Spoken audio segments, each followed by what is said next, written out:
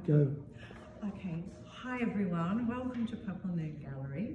Here we are again with Frances Feasey, who is sharing an exhibition with Clare Purser. But Claire is in Brisbane and she's not coming down for this exhibition. So we're going to manage our way all the way around. We're going to talk about all the paintings. We can both have a little discussion about Claire's, but Claire's sort of speak for themselves in lots of ways. She paints around Moreton Bay and they're absolutely beautiful, mainly big. Whereas Frances' work is mostly around the Blue Mountains. Mostly, yep. And her paintings are mostly of trees. So we can go through each painting and we'll be reasonably quickly. We have to get this finished in less than 15 minutes, so I won't talk for too long. And the exhibition starts Saturday the 8th of July and it will run through until the end of the month. So all of the paintings are for sale. We have sold a couple, but it's early days and we haven't opened yet. We're doing this a little bit pre the exhibition and we hope you can make it. If you can't get here on Saturday night, perhaps you would like to, I'm sorry about that, perhaps you would like, did that stop the video? No? Okay, sorry, we've just business. You could watch it online. All of this video will be online. Let's start. We'll start here with your wall because nearly everything on this back wall is yours, Frances. And I have to say, I have favourites and these are just beautiful. I can't decide between this one, which I love, and this one. So let's start with this one here and you can tell me a little bit about it. Yeah, so I think all of them are in oil paint. Yeah, they are. They are built up on, so I build a lot of layers into the painting. They sort of work on top of, lots of different coloured layers, and I try and leave a little bit of each, sort of like the history of the painting, I suppose. Yeah, so they're mountains. This one's inspired by, actually more towards Bilpin, out this way. That's right. It's a new growth in sunlight, so yeah. I don't really know where it is, but these would be after the bushfires? Yes, yeah. So the new growth after the fires, yeah. Which some forests, they bounce back quickly. Some others take a bit of time. But I just find it really fascinating how the trees react to the environment and what's happening. And I think that's what I love about your work. You've pretty well based your whole career since your university days. So you studied at New South Wales? Yeah, College of Fine Arts. College of Fine Arts, and you have an honours degree there? Yes. So that's wonderful. Since then, you've really based your whole artistic life on trees. Yeah, treescapes I call them. Treescapes, yeah. Landscapes. And they're beautiful. I have one hanging in my house. Oh, yes. I bought in the Hawkesbury Art Prize quite a few years back because you've been a regular finalist and you've won the residency in the Hawkesbury Art Prize. True. So you've certainly got some credits to your career. We'll go quite quickly. I have actually popped a couple of Claire's paintings in with this group just so that we don't forget Claire because she's not here. We can't pretend she isn't in the exhibition, but this is a lovely little one of Claire's. Claire's are all the same. This one's on board, all oil, and this is probably one of my favourites. It is a little dream boat. It's tiny. That's why I'm putting my hand there to see, so you can see how big it is. And I thought it really complemented your paintings. They work well together actually. This one, I've had people comment on this. It's stunning.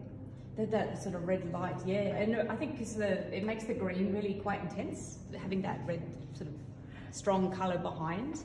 Often you see landscape afternoon scenes where the light. Well, we saw it the other day, didn't we? We were commenting how it was like one of your paintings. The light was shining on the tree. The tree looked red. It was. And I said, that's one of Frances's paintings.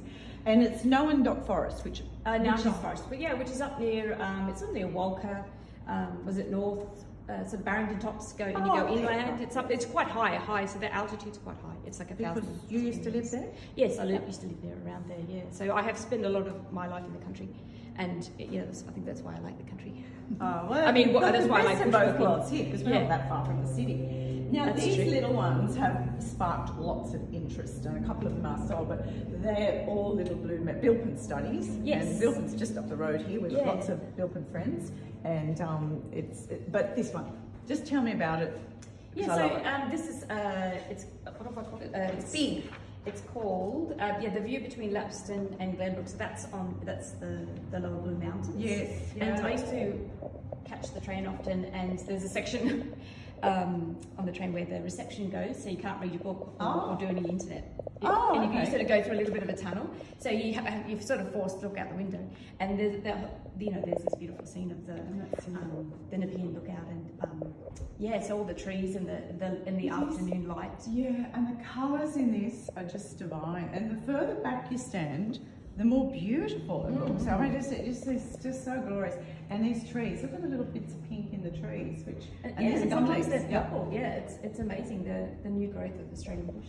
Well, let's keep moving. Just tell us a little bit about this wall here, and then we'll sort of spin around. Although most of the others, there's a couple more of yours, most of the others are Clare, so we will just concentrate on. Yeah, so these ones are, again, they're that same lookout, which is at Belpin, called End of the Earth Lookout, which you're sort of on a cliff edge and you get to see all the mountain ranges of the Worimi Forest and the Blue Mountains. And so they're built up on lots of layers, which is what it's like when you, I find it, and it's sort of messy like the bush, the Australian bush. It is, yeah, but still, has aspects of beauty.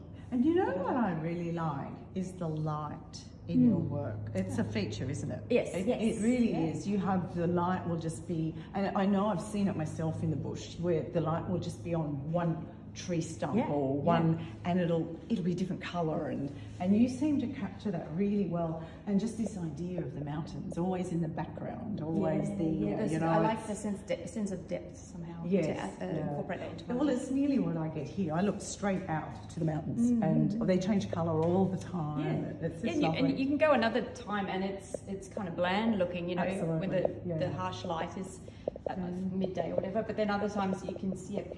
I just love it. It's like a TV screen. It changes all the time. I know, it's incredible. They're just, those two are stunning. So if anyone's interested in the gorgeous little Blue Mountains painting, I certainly recommend these two. But I also think that's got a special charm. That Mount Wilson is a really popular place. I mean, I believe they're building beautiful homes out there now. Very expensive land and very beautiful homes, all built with to be able to withstand bushfires and all this sort of thing. Yes, sustainable. That is gorgeous. What? I don't know what's going on there. Little hiccup. Never mind. We'll keep going. Yep. Yes. And I'm just putting my hand there so you can sort of see how small it is. But it's slightly deeper that one. There's something that grows on me, that one.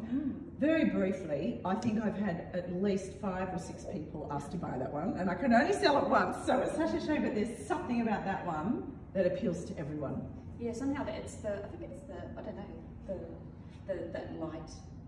I don't know either, but it would have been quite delicate in parts. It's tiny, but it is just so cute. And another one of Claire's down here, which again is really quite sweet. Just that subtle colour, the beiges in it.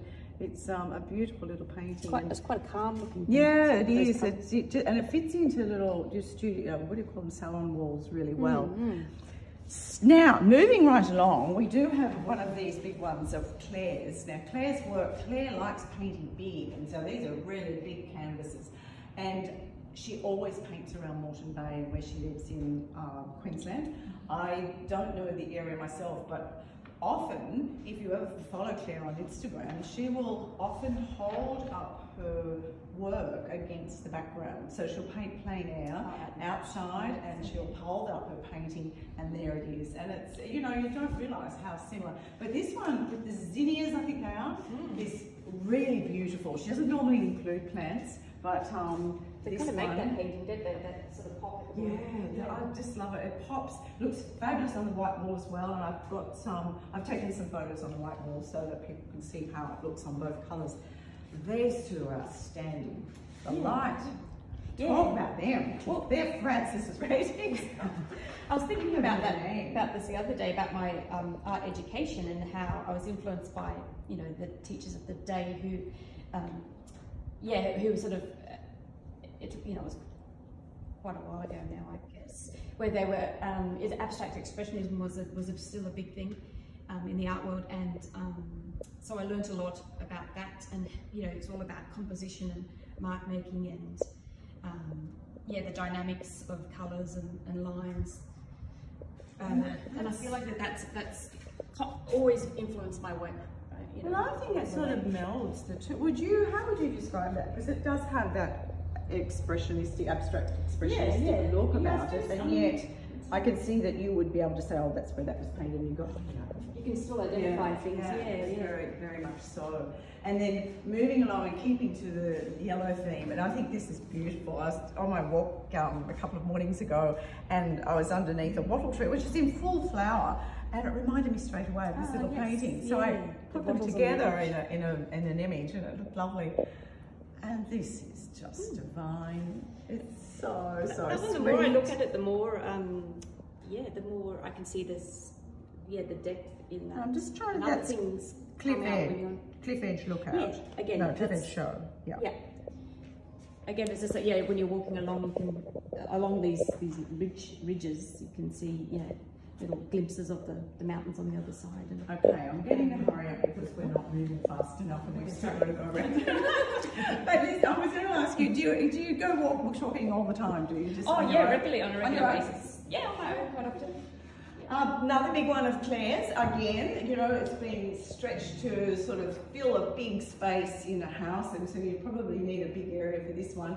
If you love red, that red sort of really just jumps out, and it's a fabulous painting, Claire, if you're watching this. I wish Claire was here because it's always lovely. We get lots of feedback about these videos, and the feedback is always, we love listening to the artist. So I try to shush up and have the artist do more talking, but since she's not here, here's two smaller ones, very, very typical Clare Purser style. If you like Claire's work, you'll identify with these straight away, and they really are quite lovely. They're unframed, but it would be easy to put a frame on them, and we could do that for you anyway. Now, this one, we've used this a fair bit in our advertising because I guess it's just so big and has so much impact. I could see this in a harbour house somewhere, or any house on the beach, but then any house, there's so many houses are painted white now. And if you're looking for that big statement painting, here's your painting. It is absolutely beautiful, Claire, so congratulations, I love it. And the same with this one, which I believe is the same view. I think they're called Tunda Harbour. I'm not sure if I'm pronouncing that correctly. Obviously just different views, but I do love these two little splotches there. Do you reckon they're birds, or do you think they're waves? Could be either or. Yeah, I just think that's tremendous. And another, quite big. That one's about nearly 1 metre by 1 metre. This one's 1.5 by 1.5, so really large. Another one of Claire's smaller works, which is similar to the one over the other side, and I should tie that up, which I haven't done, but we'll get there. And yeah, that one's nice with the sort of underpainting, you can see. And yes, she does a lot of underpainting, and on board too. So I'm not sure, you paint on board? Paint on board mostly, yeah. Oh, yeah, you like the texture of board? Yeah, I like the texture, and I find the canvas ones have more canvas texture, I guess, and that's sort of not what I like. Yeah, I've noticed that. I love it. You can make it really smooth, and then you can make it sort of. We've only got 1 minute to go. So, and this is the last one. I just wanted to make sure I pointed out that these ones are actually works on paper. I've got 2 of them, and they're Claire's, and this one's Bribey Island, and we've float mounted them and framed them. I hope everyone can make the show. It's a beautiful, beautiful exhibition, and thank you for watching, and we'll see you soon. Thank you.